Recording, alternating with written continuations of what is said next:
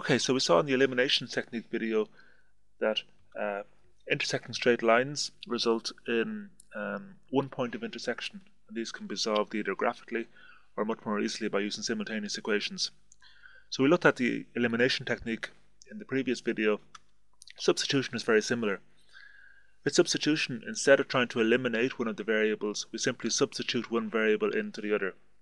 So in this example here, I have the two equations of the straight lines that I had in the elimination video again, except this time now equation 2 I'm rewriting in the form x is equal to y minus 5 over 3. So I'm expressing this as a function of x.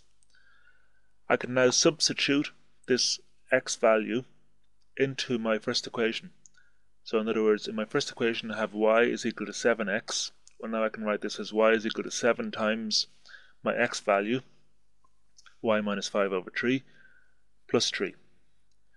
It's just easier now if I multiply across by 3, it just gets rid of that third fraction. So if I multiply across this equation by 3, I have 3 times y, that gives me 3y. I have this fraction over 3, so that just gives me the fraction, so that when I multiply it out I have 7 times y minus 35, 7 5s are 35, and then 3 times 3 are 9. So I've skipped a few lines there. If you want you can work it out, but all I'm doing is multiplying across by 3 to make the algebra a little bit easier. I can now rearrange for y, that gives me y is 6.5, and now that I know my value for y, I can work out my value for x just by substituting it into one of the equations. X is equal to y minus 5 over 3, and that gives me 0.05. Let's look at another example. Again, I'm using the same example as the elimination technique just to show you the comparison. So here I have two equations of straight lines again. I want to find the point of intersection. I'll number them equation 1 and 2 as before. And now we want to substitute either the x value or the y value. So let's choose to substitute the y value this time. So here I'm rewriting my second equation as a function of y.